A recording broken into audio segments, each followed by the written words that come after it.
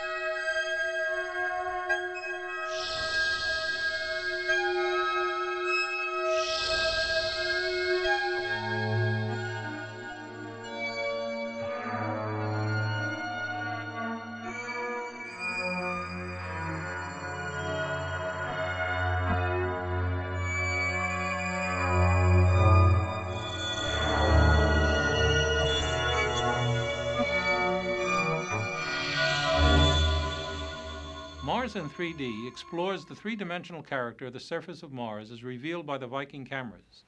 Since there's nothing exciting or flattering about pictures of your narrator in stereo, the narration scenes are presented monoscopically. The first stereo scenes were taken by the Viking orbiter cameras. The initial orbiter task was to select a safe site for the lander spacecraft, avoiding the difficulties presented by the Mars terrain. After the landing, the orbiter served as an invaluable relay station, passing each day over the lander horizon. Following the orbiter pass, signals stored on its tape recorder were sent to Earth to be received by one of three 64-meter antennas spaced around the world so that one of them always has Mars in view. As the orbiter traveled an elliptical path around Mars, ranging from several hundred to many thousand kilometers above its surface, numerous stereo image pairs were acquired, the spacecraft traveling hundreds of kilometers between each image of the pair. This large separation exaggerated the three-dimensional appearance of surface relief. Features appear higher or deeper relative to their horizontal size than they actually are. This effect is dramatically illustrated in these first stereo scenes taken at the Chryse Basin. The 10-kilometer diameter crater appears much deeper than it actually is. Subtle details of the surface are also emphasized. Note the edges of the teardrop-shaped plateau. Features such as this were apparently formed a long while ago when a catastrophic flood of water rushed over the surface.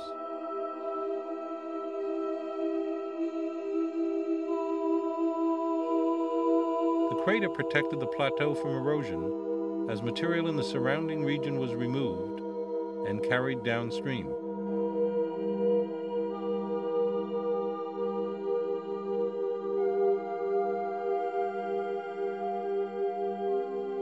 In order to understand the possible ancient sources of this water, stereoscopic images were acquired of fluvial channels leading into Chryse Basin.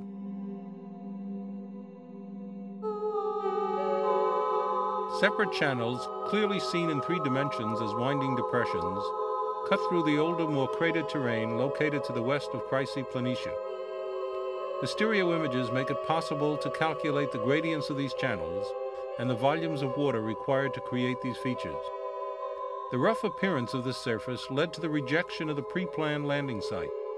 A 2-week search began and a safer region was located several hundred kilometers to the northwest. We come next to an area north of the large volcano Olympus Mons. Because the two images were acquired at different times of the day, the shadow positions make it difficult for the stereo viewer. As we move north, the shadow problems become less pronounced. Extensive faulting caused numerous offsets in the surface topography. Large blocks are either lifted or dropped relative to the surface. The smooth portions are more recent volcanic flow, filling the low areas of the scene after the faulting had occurred. Three-dimensional imaging of the surface allows detailed mapping of the faults and structures such as these. Mapping the various faults and determining the time order in which they occurred makes it possible to unravel a considerable amount of the volcanic and structural history of the region.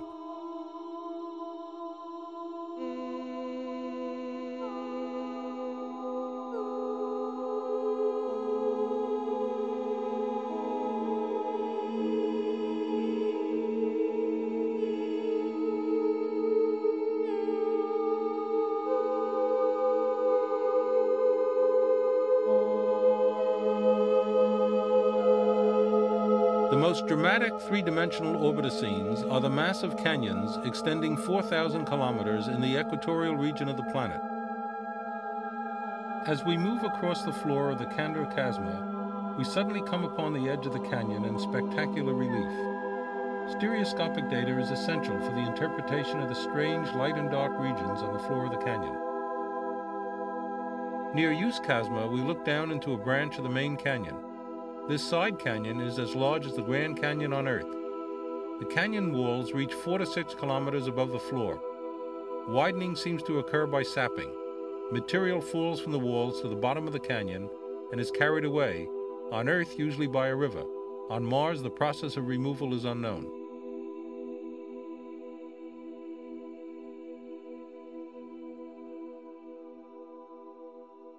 These next scenes are of the Viking lander taken at the Jet Propulsion Laboratory in Pasadena, California. Here, a full-scale spacecraft with an operating soil sampler and 2 operating camera systems was installed. Commands to be carried out on Mars could be duplicated to aid the planning activities of scientists here on Earth. In the background is an artist's concept of Mars, painted prior to landing. The lander spans almost 3 meters and reaches 2 meters from the footpads to the top of the large antenna. The bottom clears the surface by just 23 centimeters. In front, we see one of 3 terminal descent engines, ignited when the spacecraft is traveling about 225 kilometers per hour. They slow the lander to 9 kilometers per hour by the time it touches the surface. The final shock is absorbed by the compressible honeycomb aluminum in the 3 landing legs. The 2 cylindrical turrets I pointed out earlier house identical cameras. Separated by 0.8 meters, they view the Martian scene from a vantage point 1.3 meters above the surface. Protruding on the right is the meteorology boom. Every day, the measurements of this Martian weather station are transmitted to Earth for study. Between the 2 cameras, we now see the surface sampler arm with its 10-foot retractable boom in its initial stow position in the gold shoebox-sized canister. On either side of the top of the lander are the covers that surround the radioactive isotope thermoelectric generators. These use plutonium-238 to provide energy for the lander. The boom is constructed of 2 stainless steel pieces of foil welded together along the edges. When the boom is extended, the steel layers form a double-curved rigid tube, much in the same manner as an everyday measuring tape. The circles below the collector head are magnets mounted on the backhoe to study the magnetic properties of the soil. With the aid of a computer-based ranging system, the images acquired by the 2 camera eyes on Mars were used to create a model of the Martian terrain in front of the test lander you were seeing here at JPL. This model was used to generate arm commands that place the arm in precisely the right position to acquire samples, dig trenches, and roll rocks. Move your head slowly from side to side, and you will observe an interesting effect.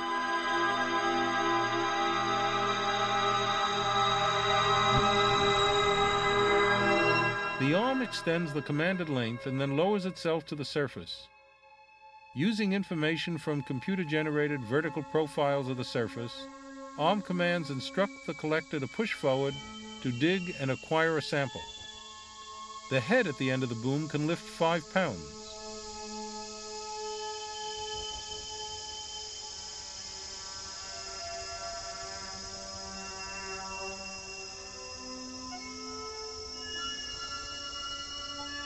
The cover in the test lander doesn't quite close, and a great deal of the sample is lost.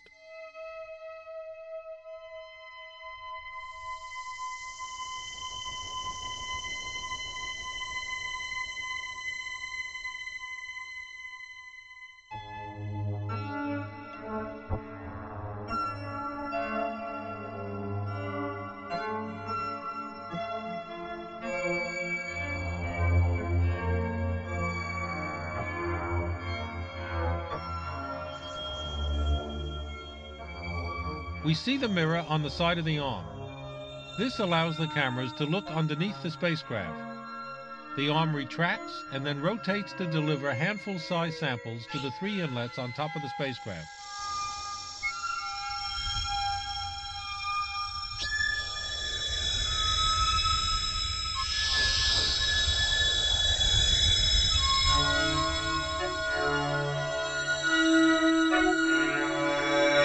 One leads to the chromatograph, which separates different organic molecules into groups, which are then drawn into a mass spectrometer.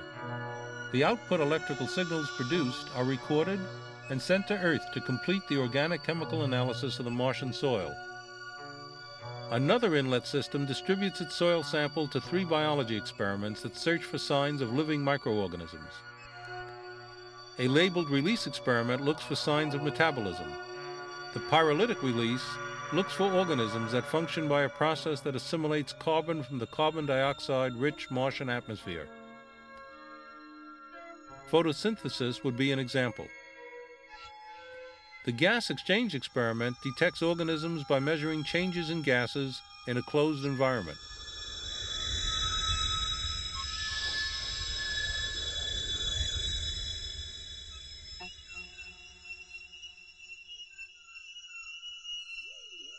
We see the sample delivered to the 3rd inlet on the right, where it enters the X-ray fluorescence experiment.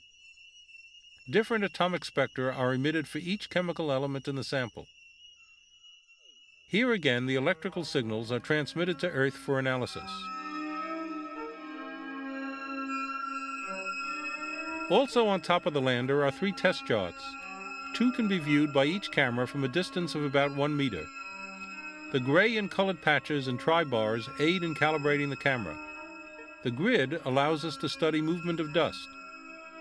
Next to the central test chart is a microdot emblem that contains the signatures of 10,000 people who contributed to the success of the mission. Above this emblem is a magnifying mirror that aids in viewing the magnetic particles on the backhoe. Inside the camera protective housing, a mirror gathers light from each point of the scene on Mars and directs it to an array of 12 photosensor microdiodes. Some of the diodes gather light from a 0.12 degree aperture, which may have red, green, blue, or infrared filters. Others have a 0.04 degree aperture and take high-resolution black and white images at different focal distances from the spacecraft. An electrical signal proportional to the incident light is sampled and transmitted to Earth as a binary string of 6 zeros or ones. These instruct the ground reconstruction equipment which of the 64 levels from black to white is to be assigned to that one element of the image. We look through the double protective window to the nodding scan mirror. Each time it nods downward, it gathers light from a vertical line of the scene on Mars and creates 512 picture elements or pixels to be sent to Earth. The mirror, having nodded up and down, is ready for the next vertical scan line.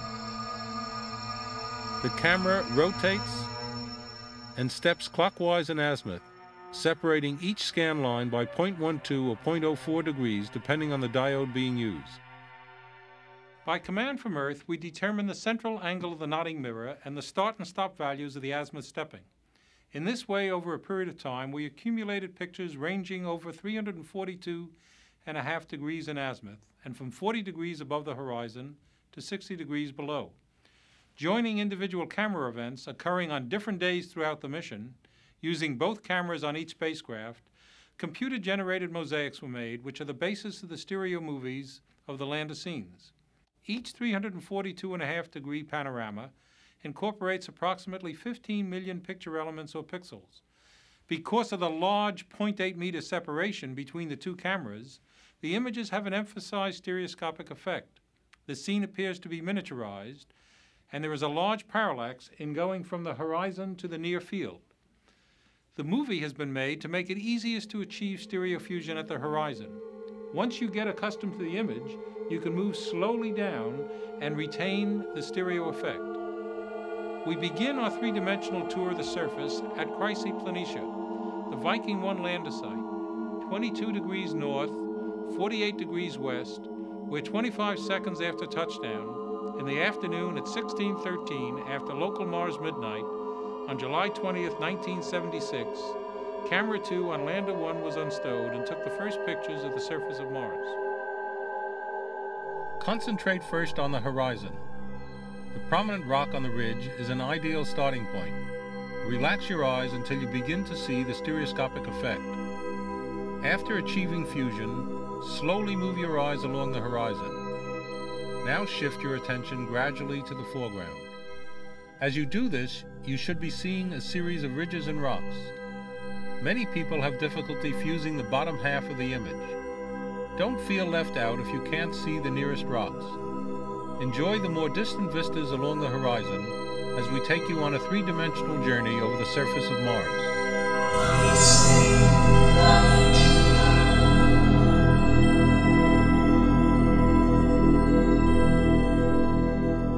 The present surface of Chryse Planitia was formed long ago when volcanic flows and lavas buried an even older surface. However, as we move over these volcanic plains, we see little that suggests lava flow. Instead, the most abundant features we see are loose rocks lying about on the surface, fractured and dislodged from the underlying bedrock by some process of erosion. At both Lander sites, we now believe that asteroid impacts are the major process creating loose rocks. These impacts form craters, fracture the bedrock, and eject loose blocks at high velocities in all directions. Photographs from the orbiters show that there are numerous small impact craters surrounding the Lander 1 site. The loose rock here may have come from an impact crater just over the horizon in front of you. If we could rise up and peer over this ridge, we would find ourselves staring into the interior of a shallow impact crater. Nestled in a small depression, you can see what appears to be a smooth, bright feature. This is a small, isolated deposit of dust material, which has been transported and deposited by the Martian wind. We shall see other more extensive areas of drift material behind the lander.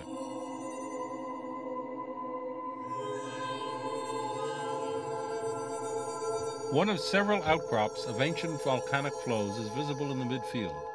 Horizontal layers are clearly seen. A curious black linear structure extends from the lower right to the upper left. This structure is possibly a fault or a fracture, and can be seen in both the bedrock and the adjacent landscape.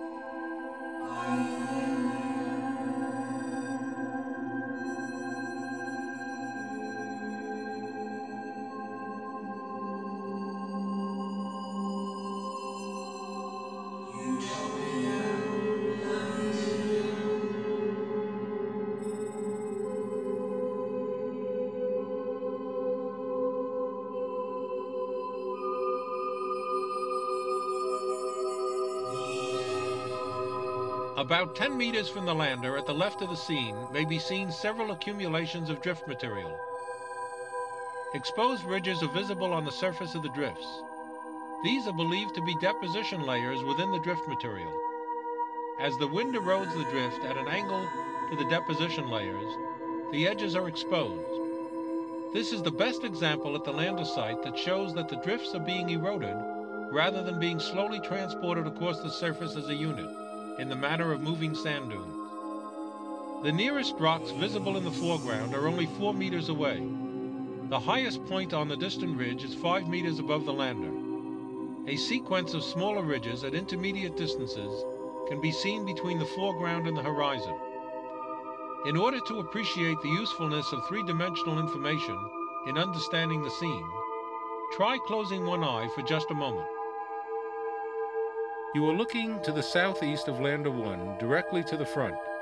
The images comprising the mosaic were acquired around 7 in the morning local lander time. The sun is 20 degrees above the horizon to the upper left of the scene. In addition to the bright drift area shown earlier, 2 additional isolated drifts can be seen on the right side of the scene.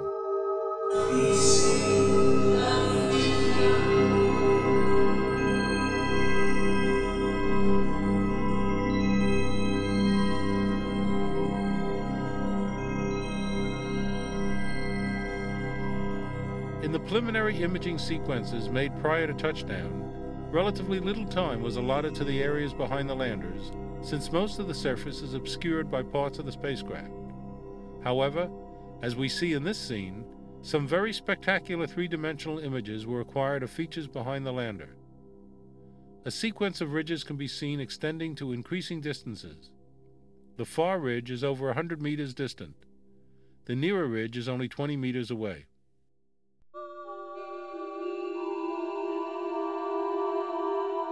Many people have difficulty achieving a stereo effect because of the discontinuity and parallax between the nearer and farther ridge. The effect is called jump fusion because the eyes must jump between the front and distant ridges. Fusion may be difficult or impossible to achieve for both ridges simultaneously.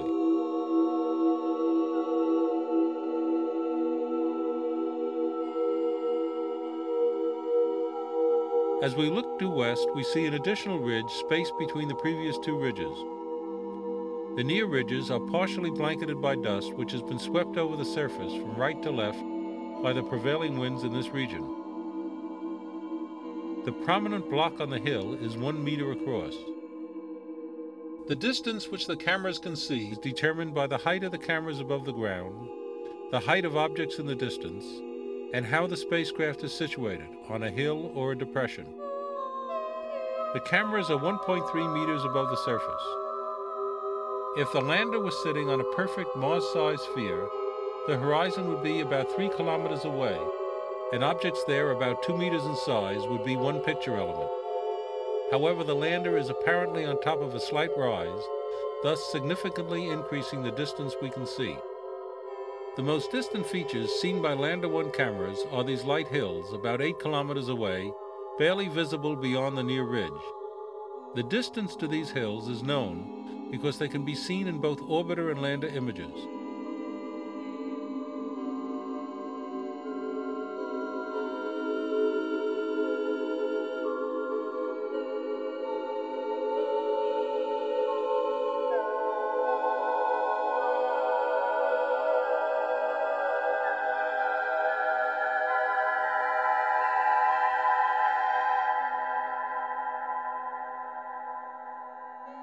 Also visible in both lander and orbiter images is the ridge now entering the field of view. This has been identified as the right rim of an impact crater 500 meters across and just over 2 kilometers away.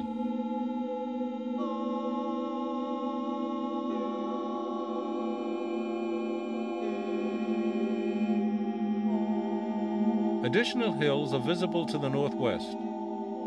As before, there is a nearby ridge which may create some problems in obtaining stereofusion. On this ridge there are numerous larger rocks interspersed with an extensive blanket of drift material. These rocks are believed to have originated from still another impact crater. The drifts you are now seeing are the edge of a field which extends more than 1/3 of the way around the lander. Perhaps the distinction we previously made between sand dunes and dust drifts needs further clarification. The word dust implies a smaller grain size than sand. The word drift implies that the material is being eroded and sculpted by the wind, rather than being continually moved across the surface.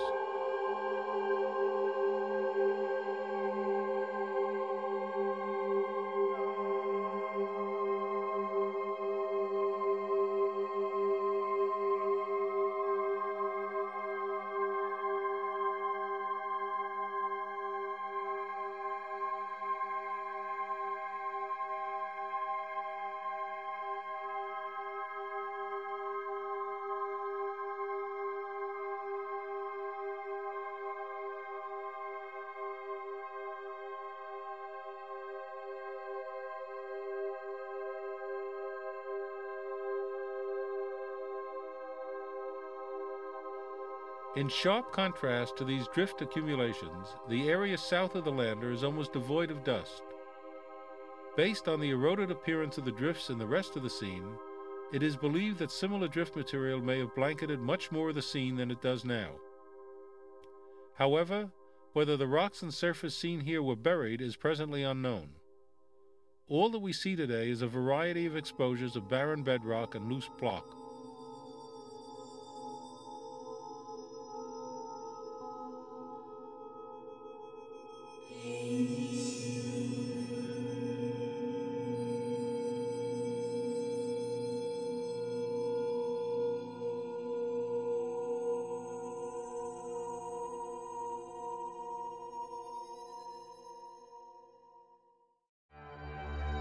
Part of our understanding of the Lander 1 site comes from the ability to compare it to another region, visible to Lander 2 about 10,000 kilometers away on the other side of the planet, 48 degrees north and 226 degrees west. At first glance, the surface here at Utopia Planitia, where Lander 2 touched down on September 3, 1976, appears to be remarkably similar to the surface of Chryse Planitia. The predominant objects are loose rocks. Just as at the Viking 1 site, most of these rocks were originally broken from the bedrock by the impacts of asteroids on the Mars surface. The loose rocks around Lander 2 were probably derived from the large impact crater Meade, 100 kilometers in diameter, located 160 kilometers to the northeast. Far to the east is a series of hills. Their sizes and distances are unknown. Unlike the Lander 1 site, there are no clearly identifiable horizon features which can be correlated with orbiter images. Consequently, we have not yet been able to uniquely position the lander relative to the surface features visible in the orbiter images. One of the characteristics of the Mars environment is the yearly occurrence of planet-wide dust storms. These storms are viewable from Earth and have often been seen to enshroud the entire planet. Such widespread storms would seem to suggest that a considerable amount of dust is involved, and that erosion rates on the surface might be quite high. However, despite the occurrence of 2 such global dust storms during the Viking mission, the landers have only seen a general darkening of the scene. Distant features seen here, as well as at the Lander 1 site, remain visible during the height of the storms, suggesting that amounts of dust present during the dust storms may be far less than previously was suspected. Around most of the Lander 2 scene, the horizon is closer than the distant hills now in view. Nearby rises in the surface topography block our views of distant vistas. As we look at these jumbled piles of rocks and remember that the lander clears the surface by only 23 centimeters, it seems fortuitous that the lander was able to touch down without damage. In fact, the Lander 2 footpad is partially supported by a large rock. During the winter season at the Lander 2 site, the surface became covered with a thin layer of water ice. This water ice was transported northward from the equator to the Utopia region, remaining for over 100 Mars days. The thickness of the ice ranged from several to tens of microns, insignificant on Earth, but not on Mars. The close-up observation of water ice provided us with clues to the possible history of Mars soil material. One of the most puzzling features seen in the Lander 2 images is a network of shallow troughs. The most prominent is visible in the foreground of this scene. When these depressions are mapped, they are shown to form a crude geometrical pattern. Although the troughs are evidently not cut by running water, alternative explanations remain indeterminate. One possible mechanism is that they result from buried ground ice. The troughs resemble features commonly seen in the polar regions of Earth, called patterned ground. These linear depressions on Earth result from the complex distortions of the surface due to the freezing and thawing of subsurface ice.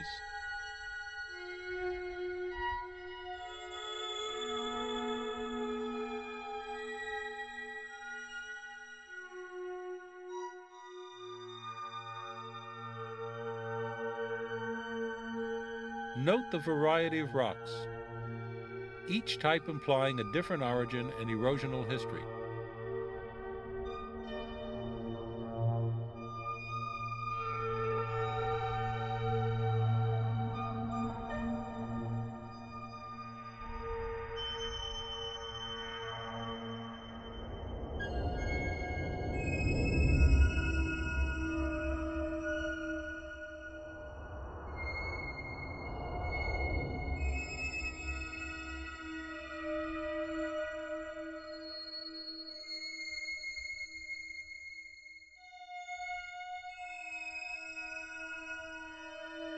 You should now remove the stereo glasses. You will enjoy the monoscopic scenes that appear with the closing titles, following this scene of sunset on Mars as seen by one of the cameras on Lander 1.